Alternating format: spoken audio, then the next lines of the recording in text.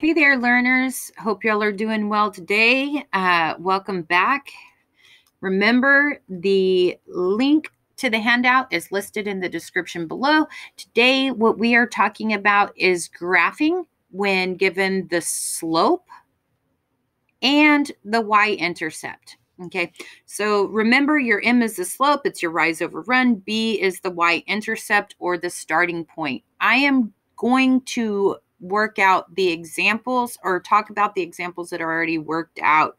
Okay, so step number one is always, I like to think about this is B means and y equals mx plus b is where you begin. So you begin by plotting the y-intercept on the y-axis, and you use your slope, your rise over run, to get as many points as you need to form the line. So if you think about this, y equals mx plus b, b means begin on the y-axis. So I begin on the y-axis at 3, and my rise is 1, my run is 5.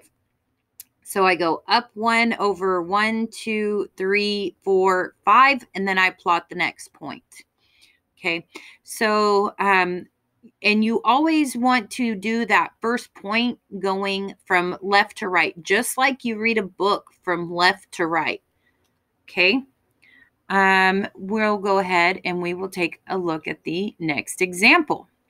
So, this is reminding us that if you have a whole number, any whole number can be made into a fraction by putting a 1 under it.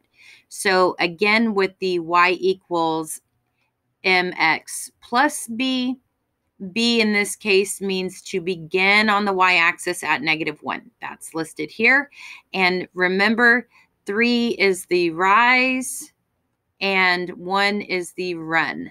So you rise up 1, 2, 3, and over 1. And then you put your point. And you can keep going. 1, 2, 3, over 1. Okay. All right. And then for the final example, it is reminding us that if you do not have plus or minus some number, that the actual b value is 0.